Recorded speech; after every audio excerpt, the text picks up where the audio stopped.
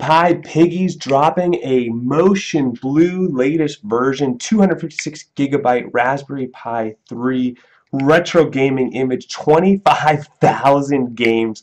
And at first look, I was like, are they doing what they did with the Odroid, which just, you know, take those base images, in this case it's Motion Blue, and the last one it was Team ORA's RetroPie image, and then just slap a bunch of games on it and then call it a day, and then not really do much other than that? Or is this something special, a little bit above and beyond with the box art, the optimization, things like that? And I have to say, look at all these games. It's not just your typical Sega, Nintendo, Neo Geo arcade set. They threw in the hacks. They threw in, you know, everything from the calculator games to the old Apple computer games, MS-DOS games, ports, Nintendo DS, Neo Geo CD.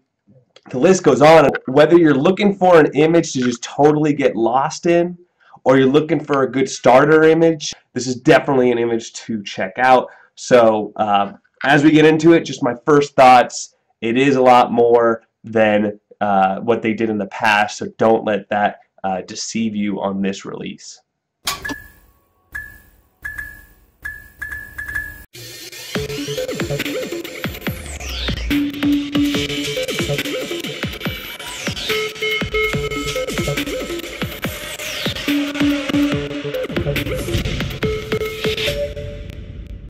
Alright, so here we are all booted up in the latest version of Motion Blue. And if you're wondering what's Motion Blue, that's from David Marty.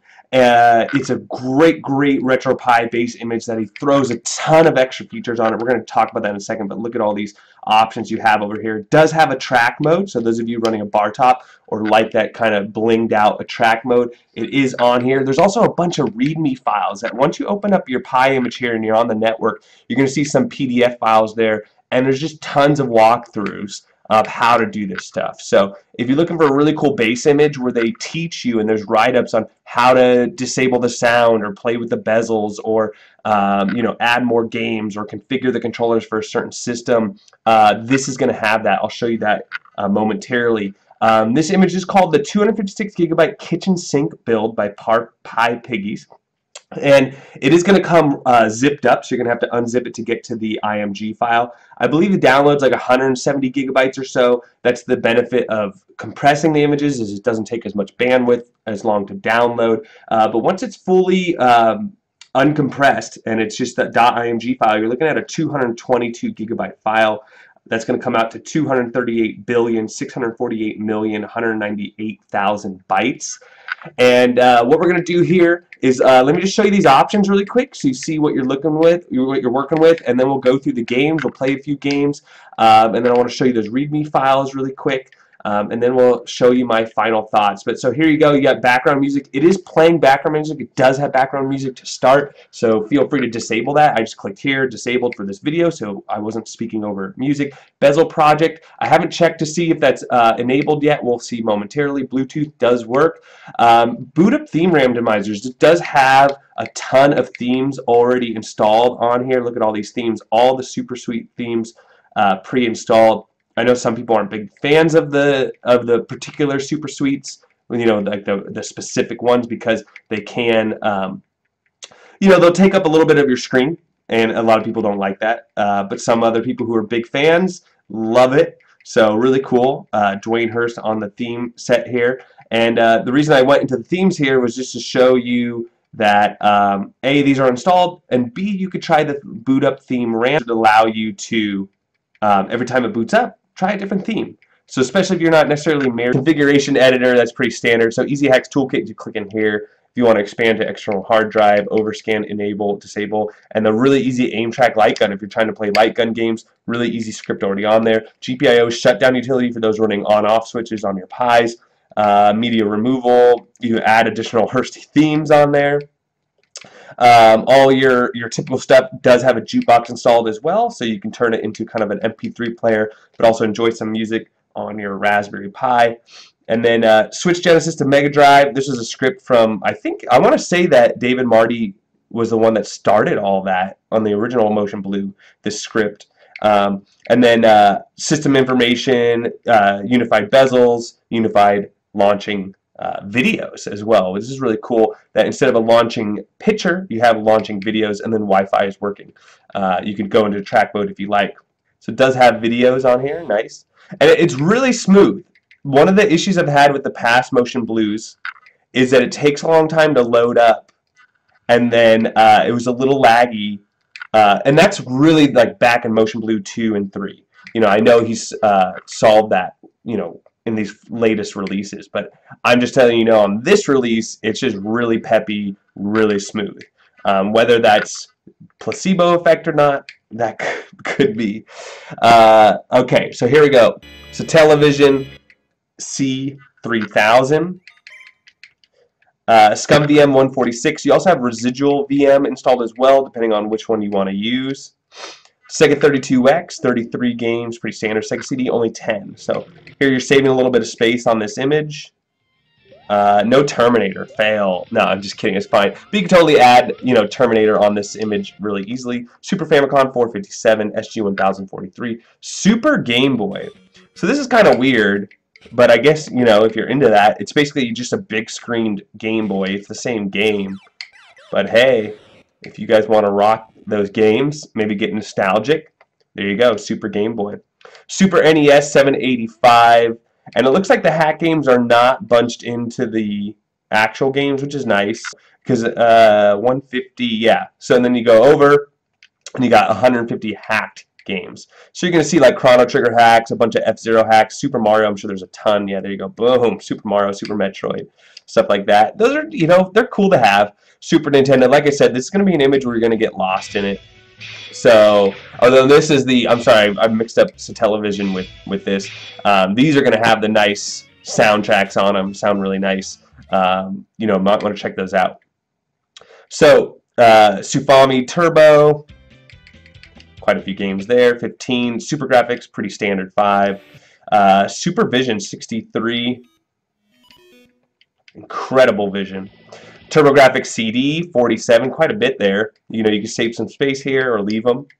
TurboGrafx 1694, here you go, the calculator games, TI-99. Vectrex 23, VIC-20 Commodore. We're getting old school here. Odyssey 76, Virtual Boy 23, WonderSwan 109, WonderSwan Color 88, Sharp X1 268. This thing's got to have like 40 or 50 systems on it. Sharp 6800 419, Infocom 30, ZX81. 68, ZX Sinclair Spectrum, 1112. Again, over 2,500 games. Adventure Game Studio. So no, I'm not familiar with these. I'll check them out. But 41, no video snaps there. Amiga, 1591. Amiga CD, 94. Amstrad CPC 753. By the way, this is one of the cool things about the Motion Blue in the latest release. It has the most system configurations. It can handle most artwork, most systems, and it's just really well organized. So if you're looking for these massive collections of games, you know, or of systems, it doesn't matter about games, but systems, you know, this is the way to go. Arcade set 2373. Looks like we got some video snaps on there. That's nice to see. A nice arcade set. Like I said in my previous videos, arcade sets have gone a long way, so they're really well done now. Emerson 55. Wow. Bally, Astrocade. Atari 2600, 650, Atari 5281, 7858, Atari 8-bit 647. This has like every system ever. It even has Atari XE on here. Whew. Atari ST 511, Atari Lynx 76. Also, the way these games are organized, I think, you know, Motion Blue has it organized in a different alphabetical order than some of the other ones, but I don't know, it's pretty good. You notice you have all your Atari systems next to each other. Sometimes they're spread around. BBC Micro, Commodore 64, 3,000. So this kind of inflates that 25,000 number, but all right, here we go. Philips CDI, Hotel Mario, Link: The Faces of Evil. A little bit of green here in the video. Yes, there was a Zelda. video at some point. Fairchild Channel 30. Radio Shack TRS 80.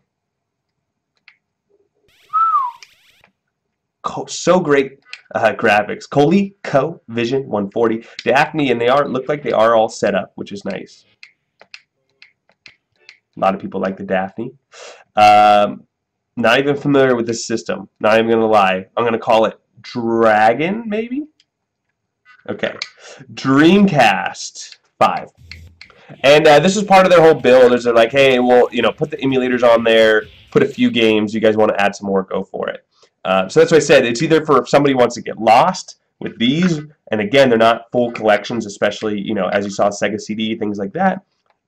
Or, you know, you start with this, you start deleting systems, deleting games, and then you throw in the games on the other system, so you just can make it catered. Acorn Electron. Quite a name. I wonder how they came up with that one. Family Computer System 386, Family Computer System, Family Computer Disk System 91, Game & Watch 52, Game & Gear 332, Game Boy 842, Advanced 1066, Advanced Hacks 21, Color 533, Hacks 18, Sega Genesis Hacks 225, Game Gear Hacks 4. So it is on Genesis. You can switch it to Mega Drive if you want easily with the option menu. And Television 137, Sega Mark III 58, Sega Master System 344, Genesis 904, Mega Drive Japan, nice 194, MSX 439, MSX 283, Nintendo 64, the whole lot.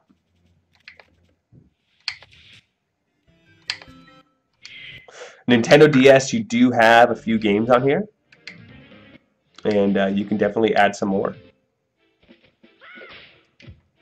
Neo Geo CD, you got 7 games.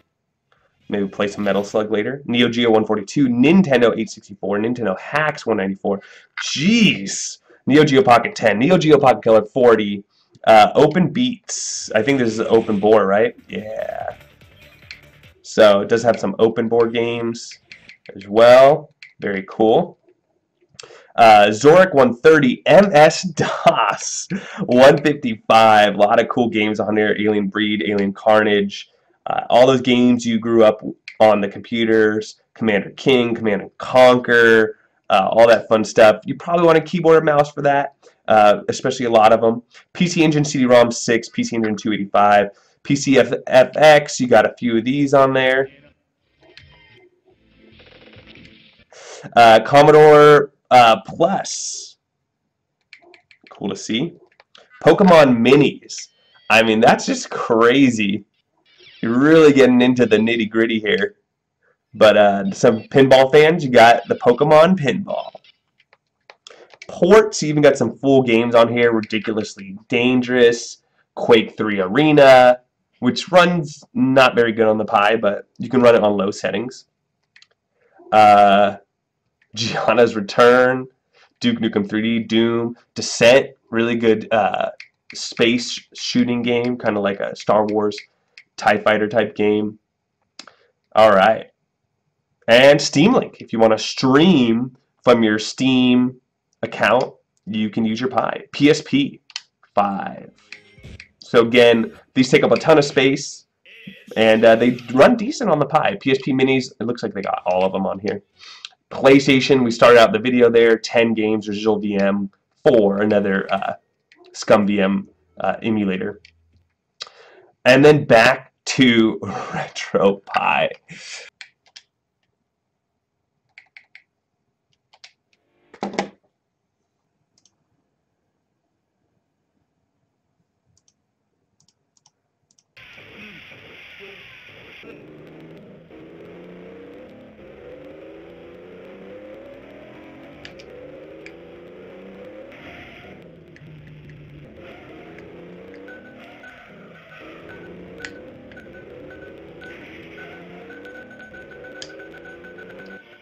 Within 0.4 seconds.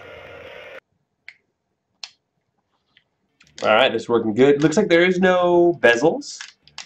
You can turn those on very easily. That sword. Ooh. Ooh, and the slide. Apex Legends got nothing on this.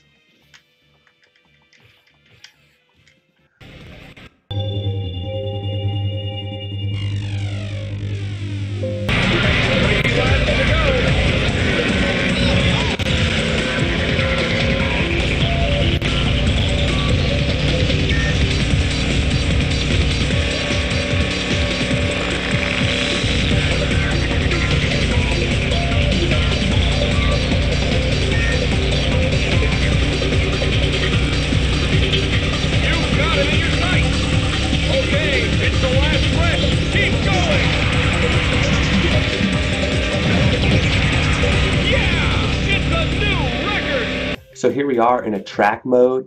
Here's the main menu here. I'm kind of scrolling kind of fast, but if I let it go, it'll go ahead and load up those full screen videos. It's going to look great on a bar top or a big screen TV. Either case, do know that this is taking a lot more resources from the Pi. So, the faster your SD card, and as we get better Raspberry Pis, this is going to perform a lot better. But something to note too is when I go into consoles here, and now I have my PlayStation Neo Geo, this screen does load faster than the previous screen. And then when you actually go into Neo Geo, for example, here, you'll notice it gets really fast. Like, this is totally great, especially for the Raspberry Pi. This is really good performance, in my opinion, of what you're seeing on your screen now. And look how beautiful this is. I mean, it gives you the nostalgia of the arcade games. If you like bling, you like things moving on the screen, lots of color, you want to show off, this is definitely the way to go. Really, really cool. Those of you that have seen Hyperspin before, it's in that same kind of category. Really beautiful. All the same options and configurations, works with a controller. That's all in here. You can click on a game to get it started up, and or you can go back into the menus. And as you see, this is called a nested system. As you go back, you go in different categories. There's like a hierarchy of organization here. I can go into arcades, and then I'll have all my arcade-based systems here, CPS 1, 2, and 3, and then the collections of the different publishers, and then you can go into Midway, for example, and then all your Midway games should be here. I can hard scroll here. This is just me holding down a button, and then there you go. So as I mentioned, we're really at the limits of the Raspberry Pi 3 right now. The software itself is amazing. It's just the the Pi itself. It's a beautiful, beautiful track mode, though, as you see, similar to some other builds you've seen out there. And then if you want to go back to Emulation Station, you could just do that in the menu here, in the RetroPie menu, in a track mode, with those same scripts and things that you saw in Emulation Station.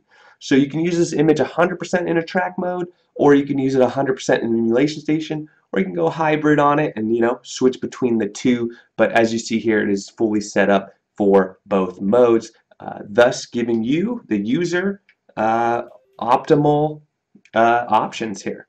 So there you go. Me personally, Emulation Station has come such a long way that I'm a fan of it. But once there's a Raspberry Pi 4 or something a little bit, or if you do this on a PC, it's totally awesome. There'd be no reason why you wouldn't use the track mode. The biggest downside, as you're seeing, is a little bit of lag, especially in the videos.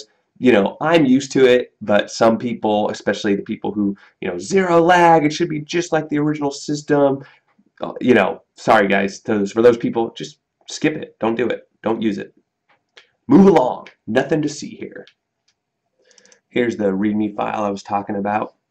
And as you see, it'll tell you what all the RetroArch cores are, notes on setting it all up. And there's a lot more information on Motion Blue. That would be specifically, if you have questions, go to RetromaniacsUS. The great community, they're really making this build amazing. As you see, look at all the systems here. Just support for every single one of them. And again, Sega Saturn doesn't run well on the Pi. Take note, people. But anytime you can use a Libretro core, it's better for your controls, it's better overall experience. So that's why you're noticing a lot of them have LR before them as far as the core, and then you'll see usually they choose that one. Alright everyone, closing remarks. I think this image is perfectly labeled. as the kitchen sink image, 256 gigabyte, which, as I mentioned in previous videos, is the new 128. 256 gigabyte micro SD cards are easy to get, and the price is low. They're nice and fast. Speaking of which, the faster the micro SD card, the better. If you can get those ultra performance, you know, the plus type cards, you will have a better experience as far as boot times, loading times. This image is a little slow booting up, and that's because it's just bloated with systems and games. So there's a lot of reading that this image has to do. So with all that said, if you're looking for a kitchen sink image already, all the ROM, pretty much every single ROM pack in existence that works for the current Raspberry Pi 3, this is the image for you. It's really great. I believe, you know, from what I saw, all the shaders and the bezels are not enabled, but all the software is included, so it's a really quick on-off switch for you with all that.